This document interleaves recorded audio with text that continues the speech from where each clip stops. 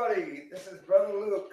Praise Jesus. It worked. Last Sunday was the first time in a year and a half, probably, let me see, that would probably be about 70 continuous Sundays. And almost every Wednesday, we did Sundays and Wednesdays regularly for about a year and a half now. Last Sunday was the first time the internet failed us and the technical problems prevented us from having our program. And so I was kind of sweating it and praying that tonight everything's going to work as usual, and it does. So thank you, Jesus. Okay. Well, I should have said it. Hi, this is Brother Luke, Sin City Preacher. Welcome to this Wednesday night Bible study for the Church of the Eternally Secure. And before we get into the subject matter, the study of Romans chapter 15, verse 22 is where we'll begin tonight. Let me have Brother Cripps say hi to everybody. I mean, brother, obviously we get new people all the time, so. Sure, but I haven't met you yet. Introduce yourself, please.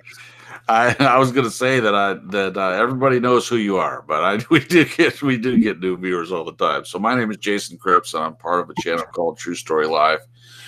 We come on Sundays at 9 p.m. Eastern Standard Time. I'm also on this channel once a week on Wednesday nights for the awesome Sin City Preacher / Church of the Eternally Secure Bible study, and then also on Talking Doctrines on Monday's Milk on Mondays. So I'm proud to be here as usual. And hello to the chat. Love seeing you guys. So I'll be interested in getting into the word. Yes. Okay.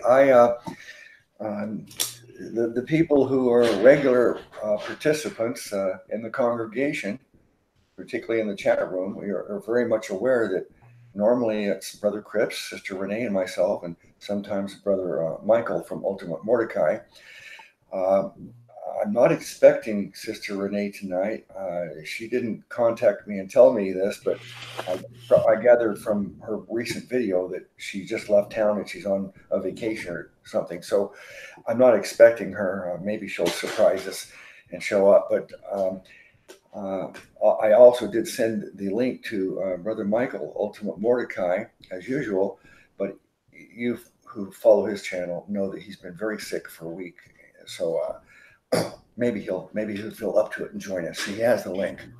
But we have Brother Cripps and myself, and we're going to go through the study. But first, let me say hi to everybody in the chat room.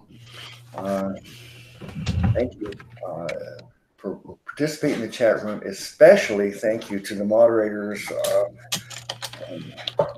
I just can't thank you enough. We could not function without the moderators dealing with the trolls. And also, you're kind of the welcoming committee for our church here. If you see someone new in the chat room, make sure you take time to welcome them. And if you are someone new here for the first time, I hope that you enjoy this Bible study and it's a blessing to you. Maybe you'll want to join us every Wednesday, and that's 6:30 p.m. Pacific time on 9:30 Eastern time is when we do the Wednesday program. And also the Sunday program begins at 2 p.m. Pacific. That's 5 p.m. Eastern. And that's our Sunday church service. Some of you probably are aware that I made a little video a few days ago announcing that the last Friday's program was such a wonderful time. So many people enjoyed it and expressed the desire to continue them. So I've decided to allocate Friday nights for that. It's called Fellowship Fridays. Awesome. 6:30 p.m. Pacific. That's 9:30 Eastern time, and it's going to be basically not a study, not a church service, but just a fellowship and praise report time. And last time it was all about reporting the miracles in our lives, and we had a lot of miracles to celebrate. So we'll continue that, and I may not do it every Friday because I have some other programs in mind. I'm going to do with Brother Jason Jack and a few other things. So sometimes I might not have that Fellowship Friday, but more times than not, I expect that we'll do it Fridays. Okay, Brother Cripps, anything you want to say, announcement, or anything you want to say before we get started in the text? Well, I want to say that the Friday broadcast was fantastic, in my opinion. I did get a chance to listen to the whole thing, and just really edifying all the way through, and got a chance to hear a lot of different people share their miracles and whatnot. And it's the busiest I've ever seen one of your panels, Brother Luke. The most people. Did you say that you had people on the waiting list to get in? Yeah. Those of you who have been following me doing these programs for years now, I've done probably 600 of these live programs now, and I always limit the panel to maybe 2, 3, or 4, 5 people at the most, and they're selected. They're people that I decided that I want to have on the panel for a particular reason, because I believe they're qualified for the purpose we're trying to achieve. So I don't open the panel up normally for anybody to join. But last Friday and in the future Fridays, I'm going to just put the link out there publicly and ask anybody that wants to join the panel, you're welcome, as long as you agree with my statement of faith, which explains the core doctrines of our church. And if you don't agree with our statement of faith, you can still participate in by listening and in the chat room, as long as you're not trying to challenge our core doctrines in the chat room. But if you do agree with the statement of faith and you want to get on the panel, you're welcome to do that. And the limit, though, on these programs, just the technology, will only allow 10. 10 is the limit. So we had more than 10 people that wanted to get on, and so some had to wait for an opening to join the panel. But I mean, it was a lot of fun doing it like that. I look forward to more of them, but really for something it was actually very cohesive. It was not chaotic or disorderly, even though there were 10. I mean, that's amazing to me. Yeah. Keeping them smaller, you have a much more organized, orderly conversation. Sure. It was edifying and uplifting. So I'm glad you're going to do like a fellowship thing every Friday. I think that's a great idea. Okay. All right. So before we get into the text, let me just remind everybody that these Wednesday night Bible studies, we've done a lot of them already. The first studies were dedicated to analyzing famous sermons. We analyzed Warrant of Faith. I noticed you guys talked about that on your program Saturday or Sunday night, or somebody's program. And Renee and I discussed that. I remember if you were with us then, Brother Cripps, or not. I was listening, actually. When you guys did the sermons, that's when I was listening to the show. Wasn't on it. You did have me come in and as a guest, the tail end of the last sermon that you guys did, I think, is the first time I was on. Yeah. Well, if you go back to the playlist, Wednesday Night Bible Studies, you'll find all of those. We did a series on Charles Haddon Spurgeon's great sermon, Warrant of Faith, and we gave it 100% perfect A+, best sermon in history.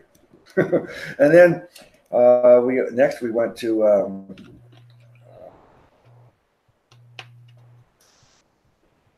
Sinners in the Hands of an Angry God by Jonathan Edmonds. Yeah.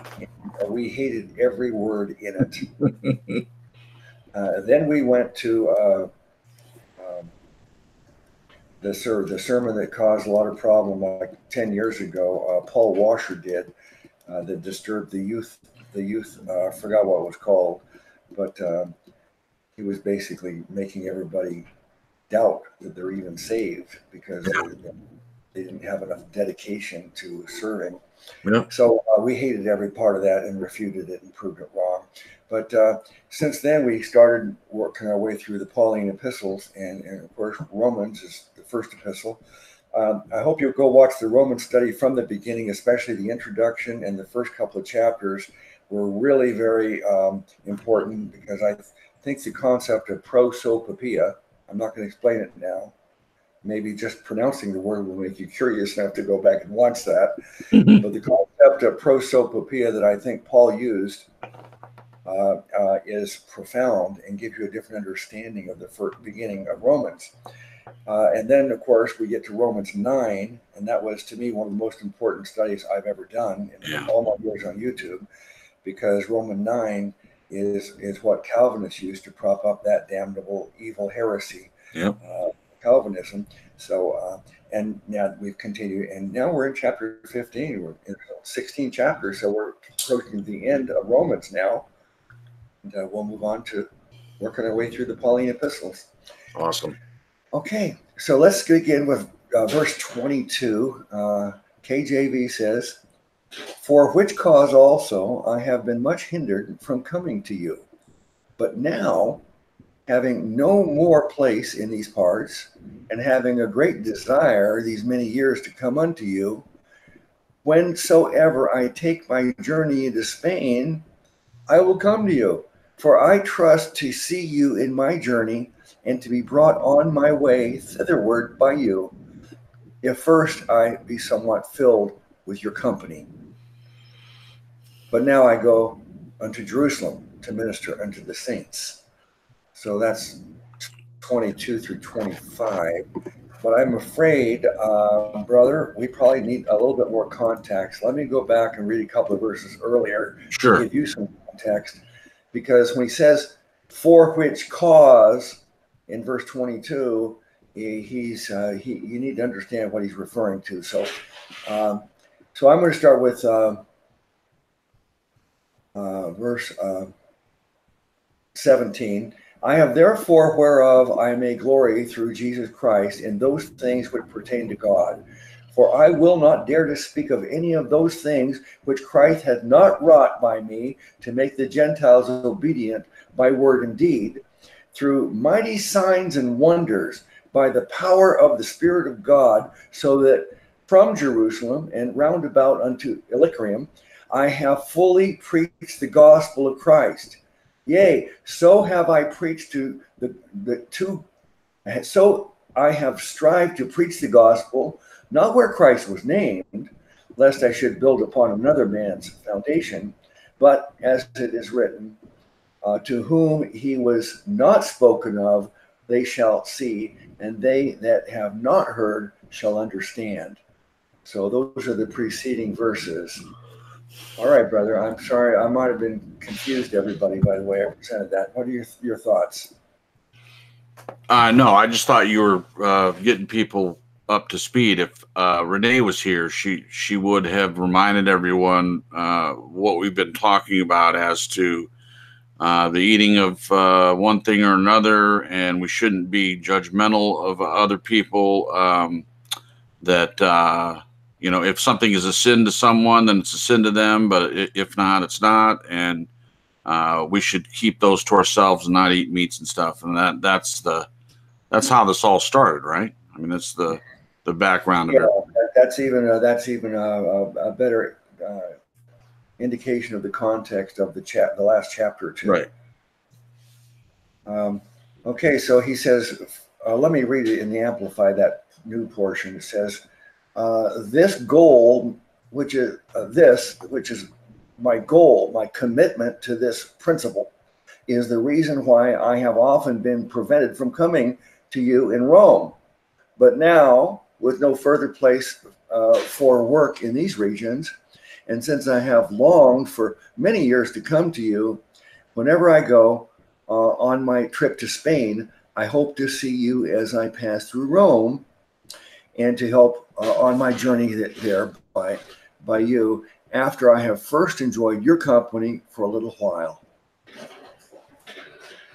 Okay, brother. There's not a whole lot of theological stuff there for me to grab onto, and you just basically tell him that and from last week he was saying that he's already preached everywhere that needs to be preached, so now he's going to go to the saints. That's the bottom line. He's sharing with them his desire to be with them and be filled by their company, etc. And now it's just telling them in verse 25 that he's going to Jerusalem to minister unto the saints. And I will say this: a lot of people, when they talk about Scripture, they think that everything is for the unsaved, as if the saints don't need to keep hearing some of these things and keep being revitalized by these things. And that verse will go a long way to kind of tell us that we all need to continue to hear biblical words. We need to continue to be edified and lifted up by Scripture and by each other. I will add that at the end, because I've had conversations even over the past couple of days in that way, where someone is looking at Scripture and saying, well, this is for the unsaved. And a lot of times it's not. A lot of times it's, I think the assumption is made, and maybe I'm going in a completely different direction here, and I don't want to do that, but it just seems like some people think that Scripture isn't also for those people that are saved, and they don't need it as much. Yeah. Well, how's my fan? Is it causing the audio any problems, or is it okay? No, sir. Sounds good to me. All right. Okay. I guess I'll turn it off anyway for a minute, because it is distracting me a little bit. I guess three things come to mind here, based upon what he's saying now and just before this, these verses. He was talking earlier about doctrinal issues, and then he talks about how he mainly wants to share the gospel, but he also says he desires to have fellowship with these people. He says, how did he phrase it? But in verse 25, but now I go into Jerusalem to minister unto the saints. Yeah. Now, actually, earlier he says he desires for many years to come to you in Rome. He's talking to the Roman church, how he's desired for many years to come to them for fellowship. So here you have, just in the last couple of chapters, what Paul is working on is, one, teaching them the doctrine about how to deal with brothers who are weaker in the faith. And he also talks about how his really main goal is to keep on sharing the gospel wherever. And now he's covered this whole territory. But he also has a desire to come to Rome to meet them in person. He hasn't been to Rome as far as I know. I think it's just been correspondence with Rome. And I may be wrong, but I don't think he did not establish the church in Rome. I don't think, but right. I think that so he wants to have this fellowship time with them, and then he also says in Jerusalem he has some ministry.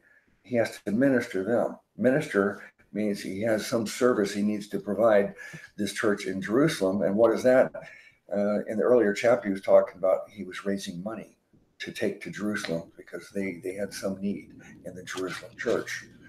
So you can see that what Paul did was a lot of things. It's like a lot of us, first of all, I've said this so many times over the years, that when a person is born again, they are not only at that moment instantly now a child of God and have eternal life guaranteed to them, but now they punch their clock and they're on the payroll, and their work is supposed to begin. You've got a job to do. Every Christian is a minister. That means a servant. We must believe on Jesus to get salvation. There's nothing else we must do. But there are other things we should do, and Paul is doing all these things. He's teaching and correcting their doctrine. He's teaching. He's sharing the gospel. He's meeting with people to have fellowship and have time and desiring to congregate with the believers. And he's serving by raising money to take to the church in need. So you see, Paul did not say, "Well, wait, it's only my job to be an evangelist." Right. And I'm not in charge of raising money. That's someone else's job. Well, no, for fellowship I'm too busy to have fellowship. I just got to keep on preaching the gospel everywhere. Paul recognized that even though, as he says, this body of Christ has many parts, and we all have our different roles to play. Now, my role, I recognize it. I learned from the beginning I had a particular role because God has given me certain talents, and He's wanted to use my talents for serving God. And I think my talent's teaching and evangelism, telling people the good news, and then teaching doctrine. And that's what I do. But if I have an opportunity, or if there's a need for me to do something else that's not really even in my comfort zone, that's not my particular calling, I'm not going to say, well, no, go see Brother Cripps. He's better at that. That's his gift. No. So if you're listening now and you came to faith and you're a child of God, realize that you should first pray and ask the Lord, reveal to me my role in this body, my part in it, and my gift, and so that I know what I'm called to do. And then when you understand what you're called to do, you get busy doing it. But you don't wipe your hands and say, well, that's not my job. Anytime there's a need, you fill in however you can. And that's what I'm seeing here. Paul is wearing many hats. Yeah. Yeah, haven't you talked before? You've made a point about how he works with his own hands, tent making, I believe it was. And he did that for himself. He raised money. And I know people gave him gifts, especially when he's traveling. People helped him along when he needed it, but he generally worked with his own hands and provided a living. And there were times even that he took a season to do that, if I remember correctly. So that's a good example for us as well. Ministry is extremely important, and we can work and do other things and invest in our relationships and fellowship and all that stuff. And I agree with what you're saying. You know, when you clock in, is that what you said, Brother Luke? You clock in, like you become a believer and you're on the clock, and there are certain expectations of you. And I completely agree with that. And I'm guilty of having taken quite a bit of time off. I will talk to anyone that God put in my path to talk with and give an answer for what I believe, etc. But that's not an issue anymore. And I tell you, I've been edified by being a part of all the broadcasts that I'm doing. And it's not that I'm so great or anything, but I sleep better at night knowing that I'm on the battlefield. I am clocking in and actually doing something, and God can use me in that way, I hope. And it's way better than the other way. So. Mm-hmm. Yeah. Well, there's also a thing that we have to keep in mind, and that's perspective. There are many examples of some of the most famous Christian evangelists, tent revivals, or some of these people that I'm not going to mention names, but that it's not uncommon for them to dedicate everything to their ministry. Right. They failed their wife, yep. They failed their children and their grandchildren because there was no time left for them. Yep, that's right. I'm reminded when Paul talks about he says if you were going to burn with lust, rather than suffering from this and maybe succumbing and fornicating, mm-hmm. You should just get married. If you're the kind of person that has that kind of a great need, and he said, get married. But you remember, if you get married, you can't give all your time to ministry. He said, because the point I'm just making, it's not fair to your family to neglect them for the ministry. So you have to divide your time because you're responsible. You don't only have one responsibility. But Paul said, as for me, he remains unmarried. And he said that because he didn't have this, apparently, he didn't have this great need for sexual uh, desires that he was talking about. That well, if you got that kind of great sexual desire, the temptation is going to be great, and you'll probably end up fornicating. So at least do it within a marriage, but then you can't be a full-time minister like me. Right. It would be better if you could be like me, unmarried, no wife or children, no responsibilities, nobody to answer to, or except the lost and the saved. You know, reaching out to the lost and ministering to the saints, and that his time was free for all that. Mm-hmm. So this is the perspective that we have to keep in trying to do all these things. If you are married, Brother Luke, then what duty comes first? And I know your answer, but what duty comes first? Your wife or your ministry? Well, I think that your priority has to always be. Well, first of all, it reminds me of a shirt that someone bought me, and it said JOY. Joy. And then it said Jesus, mm-hmm. others, mm-hmm. yourself. Right. In other words, what has to come first is Jesus. Mm-hmm. But Jesus does not want us to neglect our family. Absolutely. Okay. So I would say, let's consider what Jesus would have us do. What would Jesus have me do? Not what would Jesus do. Right. We need to understand what did Jesus do is what we need to understand, and its application to us, and that's what's important. But then, as far as applying to us, it's not what would Jesus do; it's what would Jesus have us do, and we want to try to live by that. And he says, okay, let's keep it. Let the Holy Spirit direct us. Uh-huh. The Holy Spirit is going to direct us to take care of our wife and family. Yeah.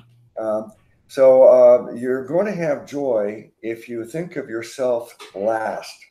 Mm-hmm. Think of Jesus first, and then how you can. It's like the same way that Jesus condensed the commandments. Yep. Love God with all your heart, soul, mind, and strength. Now, I don't know anybody that's done it. Right. We've all failed. Yep. With all your heart, mind, and strength means perfectly, and we don't have any perfect love even for God. Isn't that right? Well, that we are incapable of doing that by ourselves. Yeah. Okay. And so and then he says, then love your neighbor and as yourself. But so if we should, God should be number one, then other people, and at the top of the list of the other people has to be the ones in your own family. There is a saying about that. It's not a scripture, but something begins in your own family. Christianity begins in your family. I think you get the point, but I know I'm not saying it right at all. And then yourself last. Mm-hmm. Thinking of ourselves last, and so that's what Jesus demonstrated to us so many times by washing the feet of the apostles. He humiliated himself as an example of if I'm willing to serve in this way, as an example to you, you should be willing to humble yourself and serve others, and think of yourself, your own needs last. Now, have I done that perfectly? No. Lord, I'm sorry. Help me to grow and do better. I don't think any of us are really putting God first, others second, and ourselves last all the time. We don't do that perfectly either, but I think it's a model for us to try to do. So if you look at the example you brought up, then Jesus first, others second, you last. Then obviously the priority would be your relationship with Jesus, and then in that particular scenario, it would be your wife. Yeah. Now, when I got saved, you've heard me say this before in the interview of me and the testimony. Uh-huh. When I first got saved, I had to move out of my own house because my wife thought I lost my mind. Right. She expected me to not open the Bible in the house and be like I was before, and not some Jesus freak. So I could have stayed at home and just conformed to her what she wanted of me at that time, but I couldn't. I had to. I said, okay, if Jesus is not welcome here, I'll leave. Right. And of course that lasted a few months, and we reconciled, and you know, in 2 months we'll have our 40th wedding anniversary. Praise God. So my wife's attitude and her understanding of all this has grown and a lot over the years too. Right. But that was, in that case, I was tested immediately. Uh-huh. What am I going to do? Yeah. I have to choose between my wife and Jesus. Right. All right. I think that's why it's so important to be equally yoked with your husband or wife. Yeah. You're on the same page. You're carrying the yoke of God, the yoke of Christ equally, and dispensing the weight of it together and headed in the same direction. Yes. This idea of being yoked is a beautiful picture. Yeah. But I think it's broader than just marriage. I think it applies to entering into a business partnership. Sure it does. Yeah. Any kind of endeavors you want to do. Mm-hmm. But see, the problem with a marriage is sometimes people get married and they're unbelievers. Yep. Get married, as I was. Yeah. Then when you become a believer, now you're unequally yoked. That's correct. You have a different belief system than I did. So, and I'm unequally yoked. It wasn't my intention to be unequally yoked. But then what are you going to do? Well, we have instructors. Paul instructs us. And Jesus instructs us on all these things. Yeah. Let's see, is there anybody in the chat room? If you want to put your comment or your points in capital letters, it's okay to shout it out to me. That way I'll notice it. If you wanted me to respond, or Brother Cripps, if you want us to respond to anything there, put it in caps. Otherwise, I won't notice it. I can't just read every single thing right now. It would distract us away from the study if I just did that. So let's get back to the verses, unless you have more to say on anything, brother. No, sir. Go right ahead. Okay. So verse 26 in the KJV says, "For it hath pleased them of Macedonia and Achaia to make a certain contribution for the poor saints which are at Jerusalem. It hath pleased them verily, and their debtors they are. For if the Gentiles have been made partakers of their spiritual things, their duty is also to minister unto them in carnal things." All right, brother. You might be better at this KJV than me, but do you want me to read it in the Amplified before you comment or not? That'd be great. I would love that, actually. Okay, let's look at those two verses in the Amplified. Okay, but for now, I'm going to Jerusalem to serve the saints, that is the Jewish believers there. For Gentile believers in Macedonia and Achaia have been pleased to make a contribution to the poor among the saints, the Jewish believers in Jerusalem. Mm-hmm. They were pleased to do it. Oh, good. That's the two verses. Okay, verse 26 and 27. I think you read the next one, because it's about didn't you read the spiritual things? Yeah. Okay, let me read 27 in the Amplified. Thank you. We're pleased to do it. Oh yeah, I did read it. They were pleased to do it, and they are indebted to them.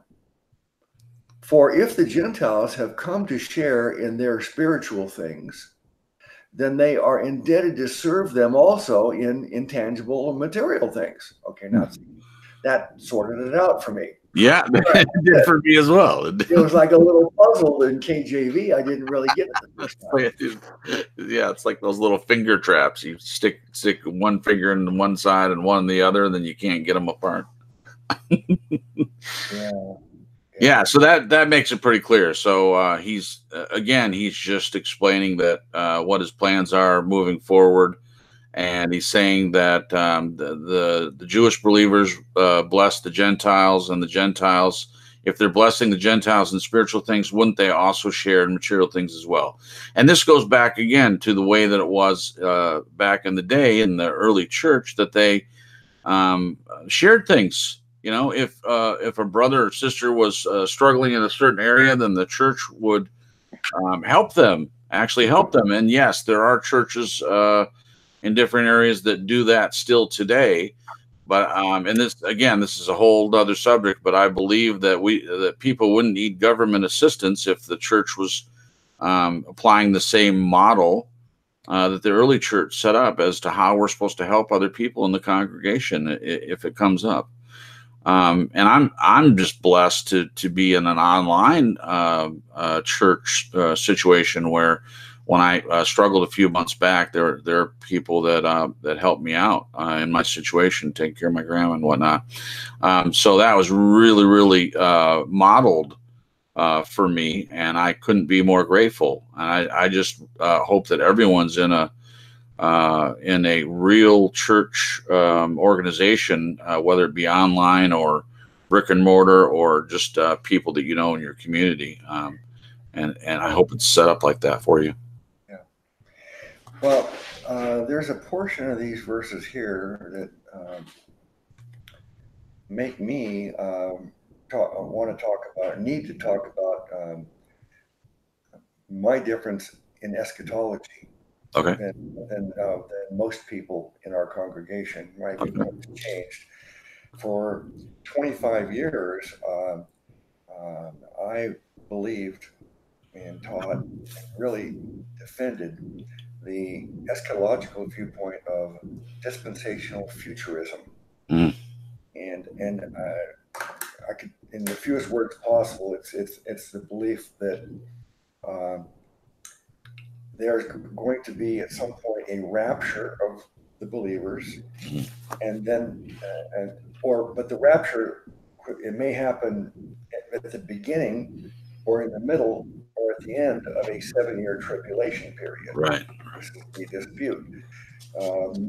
Pre, mid, or post-tribulation rapture. Right. But regardless of where you think the rapture is, the dispensational viewpoint is that there will be a rapture and a tribulation period and a second coming, and then a resurrection and a judgment, and then eternity. And that's the way time will play out,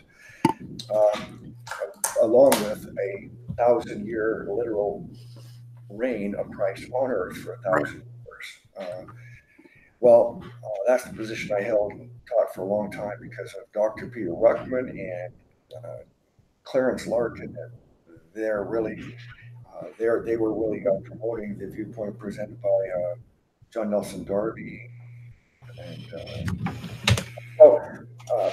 But a few years back, because people were asking me questions about my position and presenting other possibilities to me, I thought, well, I need to understand the other viewpoints.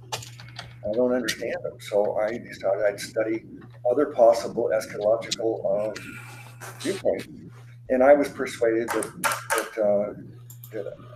particular viewpoint was wrong. So now I see it a little differently.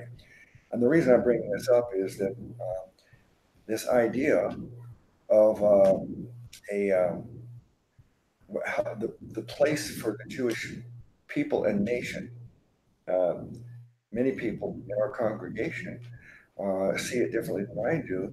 I see that there is no difference between Jew and Gentile now. And I don't see any distinction. I don't think that this idea of a 1,000-year literal millennial reign of Christ on earth dealing with Jewish people is something. I'm not going to go into the details of how I see it, but I changed my mind on it. Now, why am I bringing it up? Because here,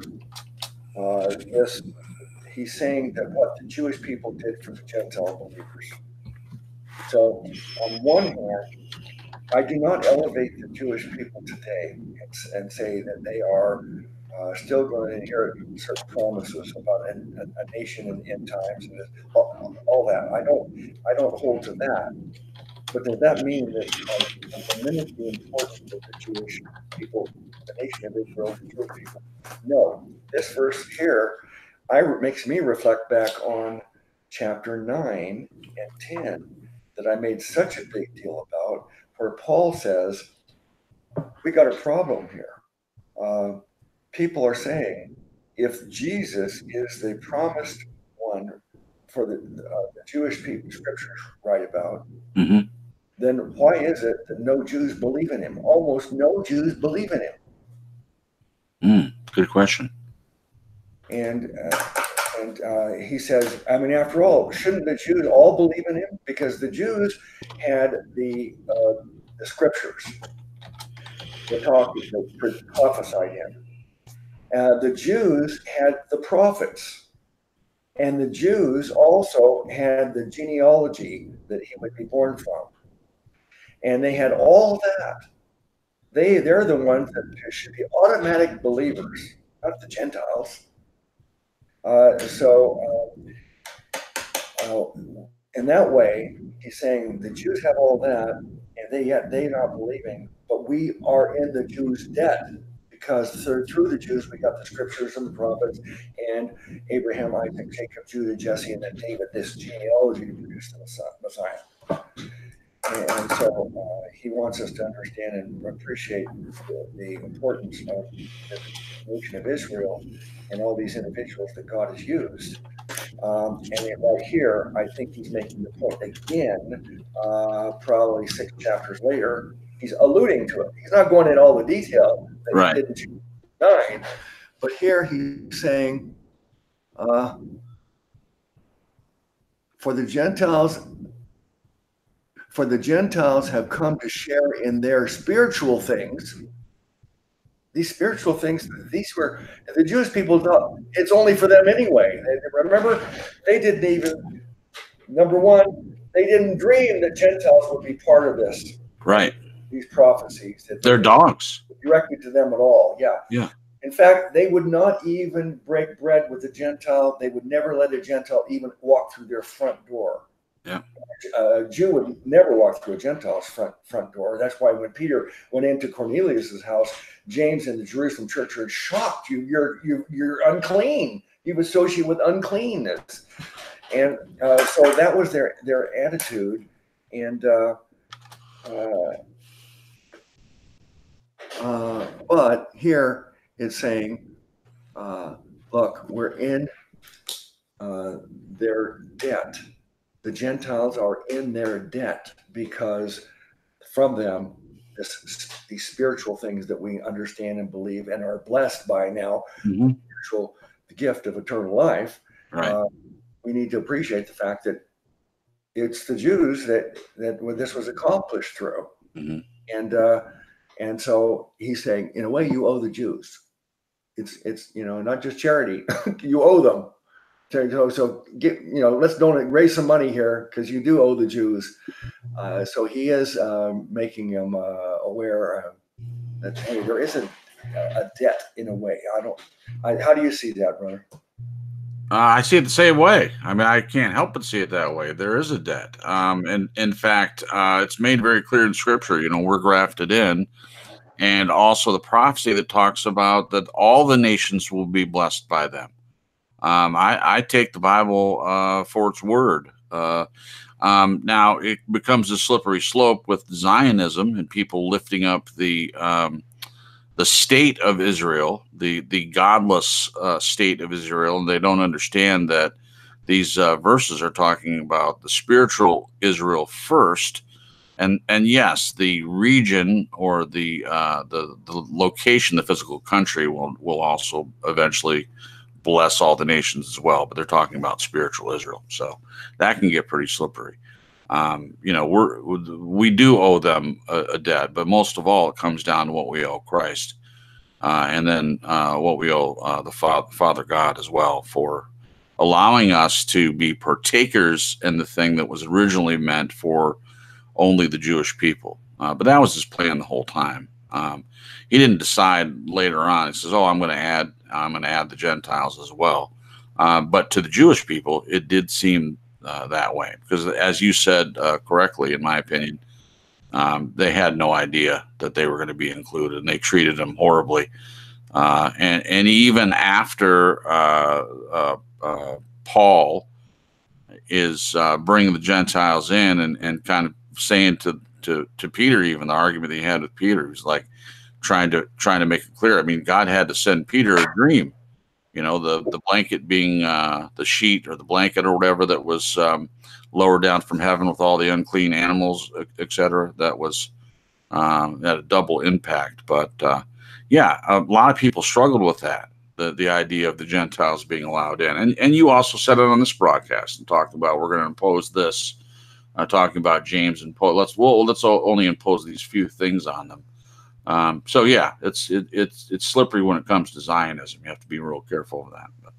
Yeah, and well, some people have never really thought this out. I mean, most of us who really spend a lot of time studying the Bible would understand this point I'm going to say now. But your average person, Christian, even doesn't understand that Adam and Eve were not Jewish people.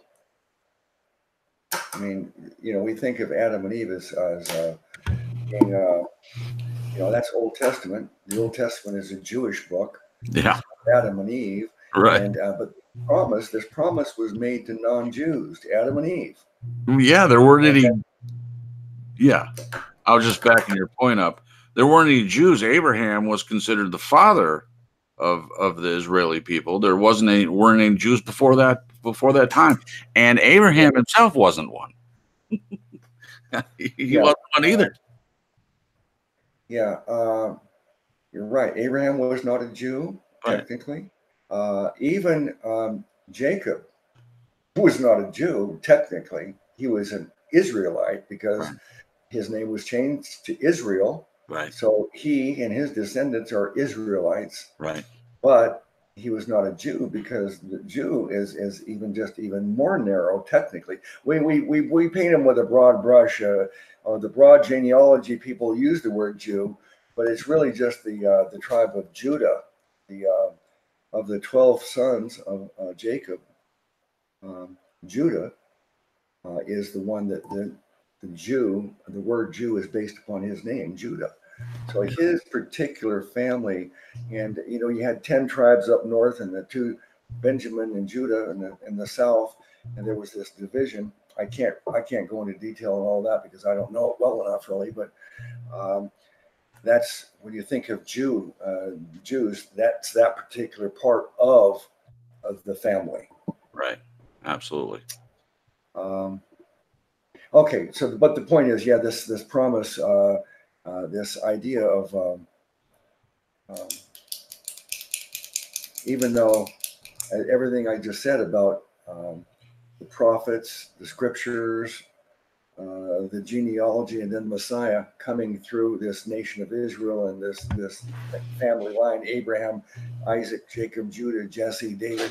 These are all the people that are prophesied in the scripture where it says this person they are in line. That's their part of the line for the birth of the Messiah. So all those people, there were no Jews until that, that one that was born Judah. I'm probably overdoing that, so let's go on. Well, it's only the 2 of us, so we have to stretch it out a little bit, right? Okay. We don't have Renee, taking up her portion of time, Yeah. Well, it's too bad Renee's not here. I'm sure she'd have some different take on some of the things I've said. Okay, let's go verse 29. And I am sure that when I come unto you, I shall come in the fullness of the blessing of the gospel of Christ. Okay, so that sentence kind of stands alone, brother. What do you say about that?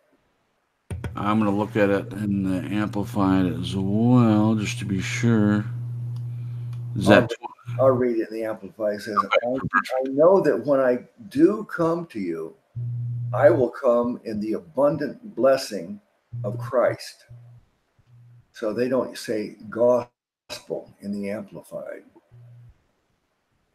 Okay. Either way, he's just stating the true source of all things for him, and he says that in other verses as well. That everything comes from Christ. Everything comes from spiritual gifts given to him by Christ. He even states that he's the least of all apostles, and the whole reason why he's an apostle in the first place, or even considered an apostle. And he was talking about the reason being is because he attacked the church, and it is literally by road to Damascus experience by which he's giving all credit to the literally the person of the Godhead that brought him into the whole thing in the first place. Yes. Abundant blessing. I like that word though, abundant blessing. And it also makes me think of what we have in him, which is an abundant life through Christ. Now, I might be making too much of this difference, but I want to talk about it. In the KJV, the KJV has a lot of extra verses and words that are not in the modern translations. I don't want to say extra. I mean, let's just say that I believe all the verses in the KJV are supposed to be there, right? And that they're removed from many of the modern translations, or there's a footnote saying, "Hey, we suspect that this was not in the original. It was added by a scribe." So right. that kind of question that verse. But this KJV does say in verse 29, he says, I shall come in the fullness of the blessing of the gospel of Christ. In the Amplified, says, I do come to you, I will come in the abundant blessing of Christ. Now, I happen to think that they're both saying the same thing. Yeah.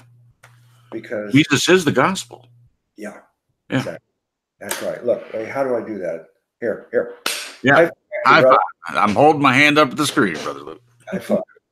And this is a distinction that I've made that has caused a lot of people to want to argue with me about things.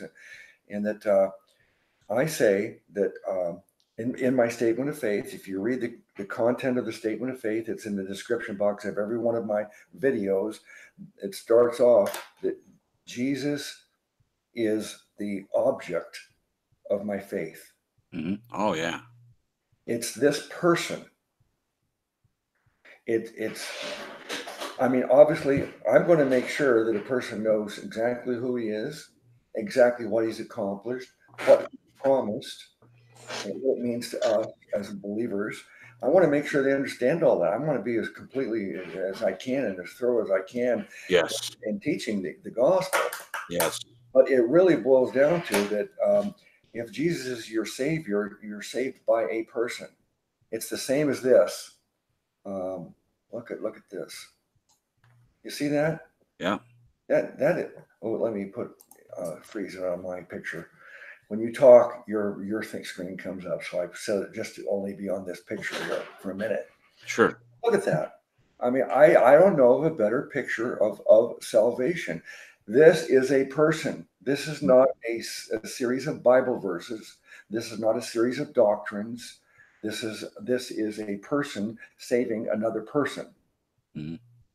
And if we don't understand that when we say Jesus is my Savior, that means that you are depending on this person to save you from condemnation and bring you to life everlasting. You're depending on that person to do it. Yeah.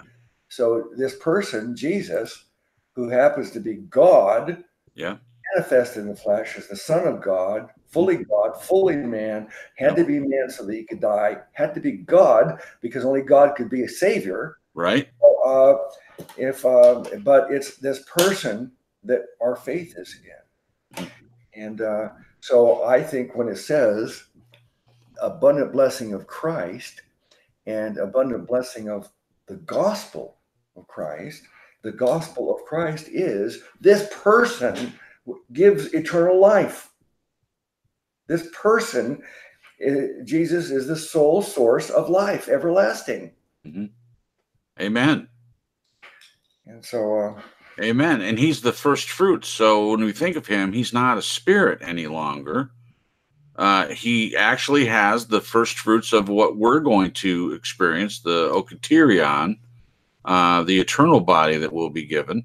So that picture that you're using, it might appear pretty close to that. You know, when we see him, we know that he's has the nail scars in his hand still to this day.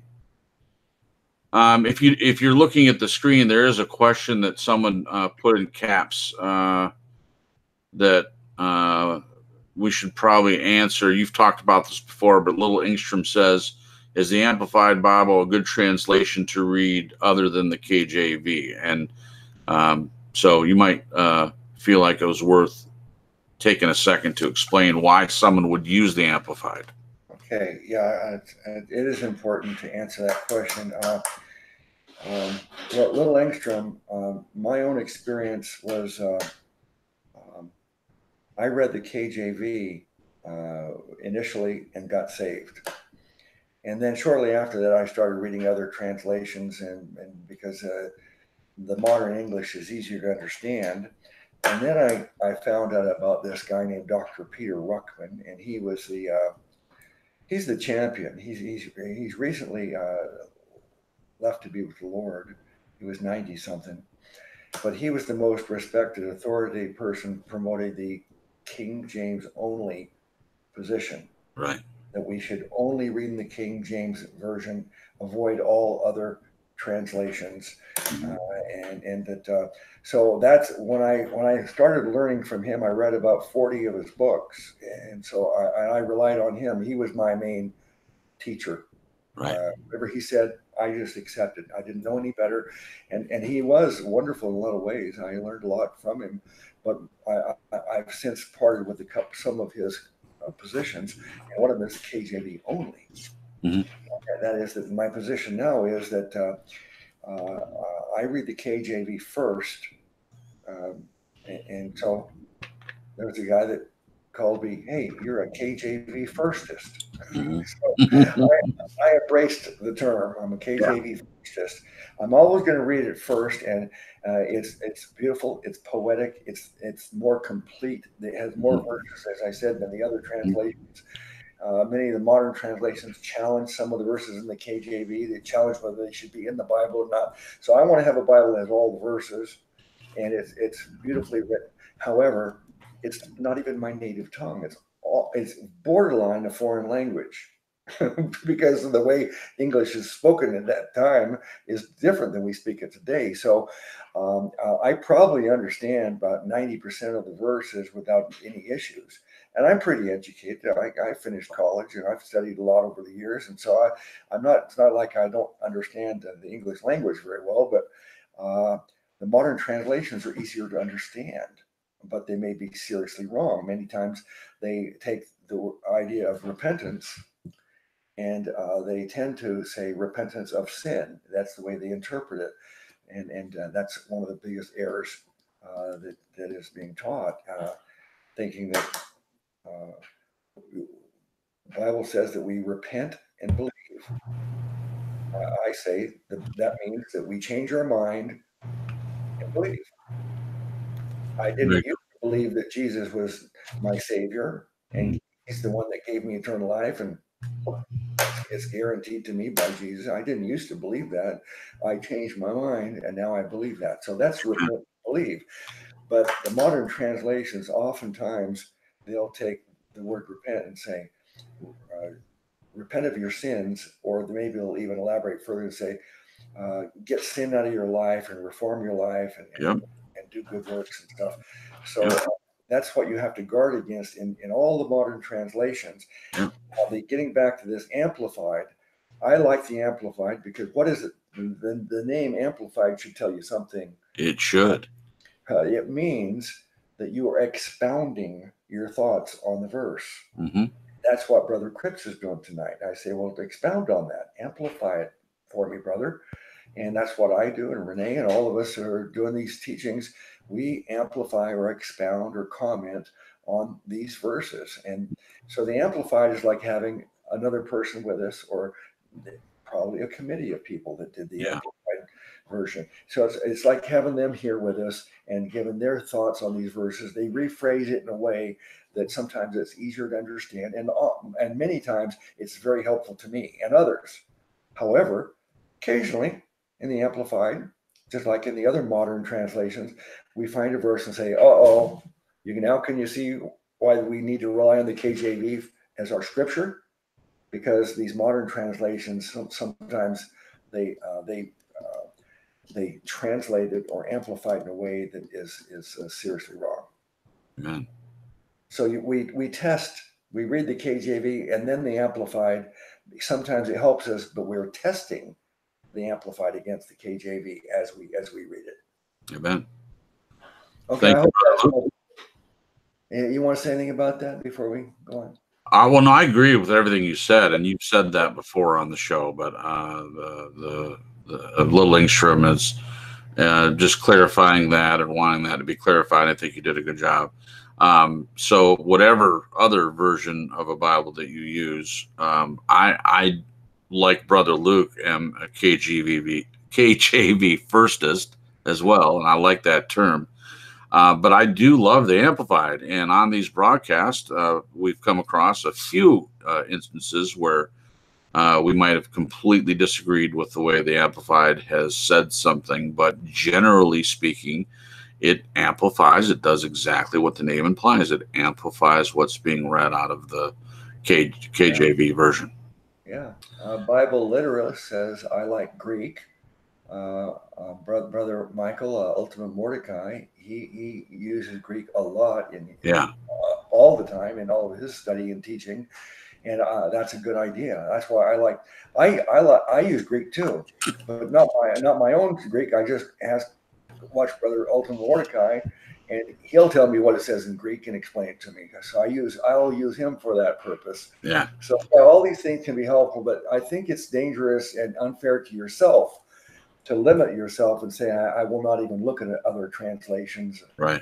I don't think that's a reasonable position to take anymore. Yeah, I would agree. Now, let me just ask you this before we move forward. Now, did you say that bit about repentance because you saw it going on in the chat? Are you aware that there's an ongoing discussion? Z Will is making the assertion that that repentance doesn't mean change of mind. He's explaining that it means turning away. And I'm paraphrasing what he said, obviously, but you can scroll up and look at what he's saying. Okay. Well, if repentance in the Bible for salvation means that you have to stop sinning, get sin out of your life, then there's not a single person saved, including Z or me or anybody else. Right. None of us have been successful at getting all the sin out of our life. Right. The law requires that you do it 100% perfectly. Mm-hmm. So Z, who is it? Z something? Z Will is his name. Z Will. If you want to translate repent as getting the sin out of your life, that's what's required to be a Christian, then you're not saved either, because did you get all the sin out of your life completely? Have you? And you think that works are necessary for us to get saved? Well, then tell me all the works you do. I'd like to see your resume. Yeah, he's clear. Every day when you wake up, from the beginning to the end of the day, tell me every day all the good religious works you're doing to earn your salvation. When I ask people that, their resume is greatly lacking. They're doing no works at all, and yet telling us we got to do works and we got to get sin out of our life. But Z will and anybody else making that argument, you're obviously sinning as you take that position, because that's the sin of spiritual pride. Yeah.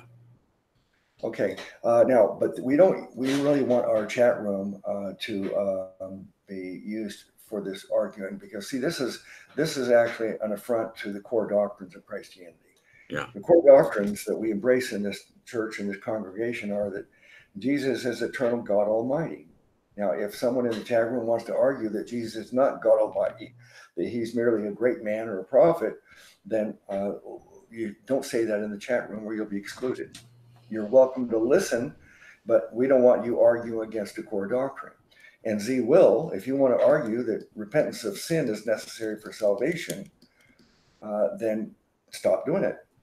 Otherwise, I'm going to have to exclude you, or I hope that one of the moderators will exclude you. You're welcome to listen, but the chat room is not for people to come into this church and argue that our core doctrine is wrong. Also, the third core doctrine is that we have eternal security. Eternal security actually is the gospel. If someone does not believe that their eternal life has been guaranteed to them by Jesus and it's settled, is irrevocable, irreversible, then they don't understand the gospel. So right. I don't want people coming into this church, and when you're in the chat room, you've entered our church, and to come into a church and then start arguing that your core doctrines are wrong. Well, you won't be welcome if that's what you're doing. All right. Okay. Okay. The next verse, 29. 29. No, this is 30. 30. Yeah. Going back to the KJV, it says, now I beseech you, brethren, for the Lord Jesus Christ's sake, and for the love of the Spirit, that ye strive together with me in your prayers to God for me, that I may be delivered from them that do not believe in Judea, and that my service which I have for Jerusalem may be accepted of the saints, that I may come unto you with joy by the will of God, and may with you be refreshed. Okay, there's a lot of interesting points in there, brother. Sure. Yeah, so you're saying, come on, guys. For Lord Jesus Christ's sake and for the love of the Spirit, that you strive together. Let's all work together in prayer for him. He's saying, he's asking for prayer for himself, that he may be delivered, that he may have help, and that the people there would believe in what he's going to teach, that the service which I have for Jerusalem may be accepted of the saints. And then lastly, verse 32, that I may come unto you with joy by the will of God, and may with you be refreshed. This is wonderful. A man that I would hold highly on the scale of a saint, asking for other saints to pray for him. We all need that. And I mentioned that earlier about lifting other people up and edifying other people. And prayer is certainly the best way to do that. And Paul's, in my opinion, being humble, is telling him, look, pray for me for Christ's sake, that the message would be received by the people that he wants to reach in Jerusalem. Yeah. I think it was Hendricks, or maybe it was B.O.B. They made a point earlier about how Paul had desired for a long time to go to Rome. And we know that, eventually he does go to Rome, and he's there's a prophet that prophesies that if he does go to Rome, he will never return. Right. That will be the end of him. And Paul decides to go anyway. Yeah. Probably, I think he believed the prophecy. He just knew that he had to do it. It was going to cost him his life. Yeah. So, yeah, he did have the great desire to go to Rome, and he did eventually go. But he also, with this Jerusalem question here, it says, verse 31, verse 30 says,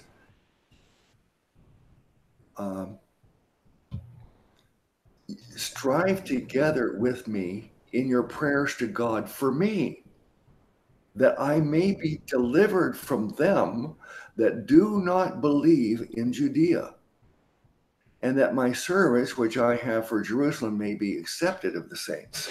Mm.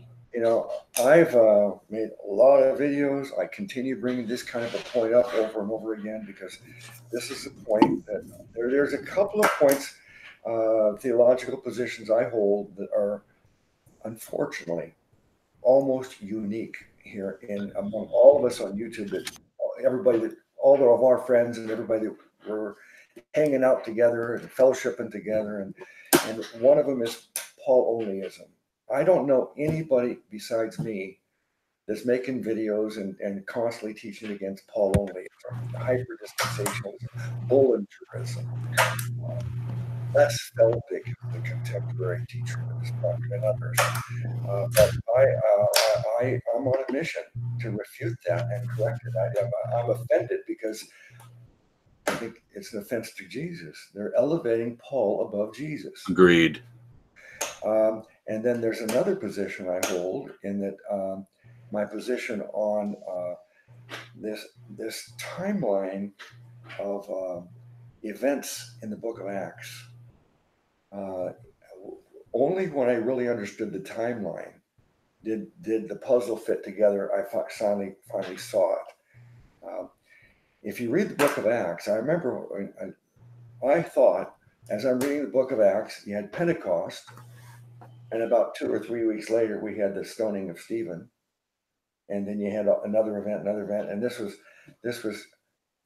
these events were happening, bing, bing, bing, bing, like that.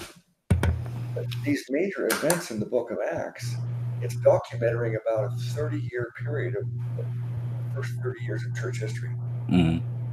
And when we understand that Pentecost, I believe, is the beginning of the church, Paul-onlyism says no, it began with Paul's conversion, or even some say Paul's prison epistles. That's how far they get. Yeah.